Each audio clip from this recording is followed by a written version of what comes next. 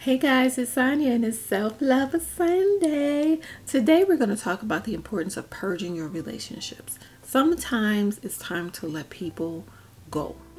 Sometimes when you're trying to change your life, when you're trying to evolve, heal, and grow, some of the people you're surrounding yourself with can be a barrier to that growth, right? Sometimes they're draining you, they're preoccupying you with confusion and nonsense.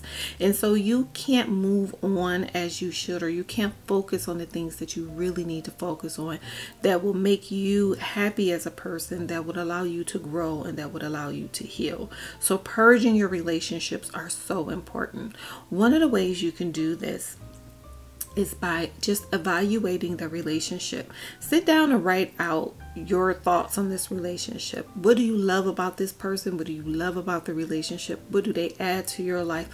What do you add to theirs? Why are you guys still in a relationship? This is whether it's a romantic relationship or a friendship. Another way to purge your relationship is to take it to your source. Whatever your source is, whoever or whatever you believe in. Sit in silence and ask for guidance. Ask that anyone that doesn't belong in your life be removed. Ask that you have the wisdom and the tools and the patience and the understanding to go through this process. Ask that you are led to be quiet when you need to be quiet and speak when you need to speak. Right? Ask for help. Ask your source for help, whatever or whomever you believe in. That will really help you purge your relationships. It is also important that you ask that you have the heart to deal with what's about to come. Sometimes people just fade away. Sometimes you learn the truth about people and it can be very painful and hard for you to deal with or to even fathom.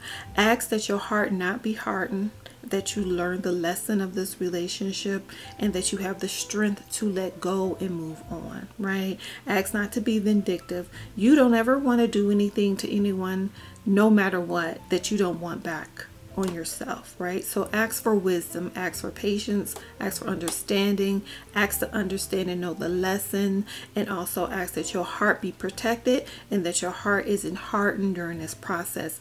That way you can be open to receive the love and the other relationships and the blessings that you are asking for. Okay? I hope this helps. You have a wonderful rest of your evening. I look forward to seeing you guys soon. Take care, and please don't forget to love yourself for who you are. Take care. Bye-bye.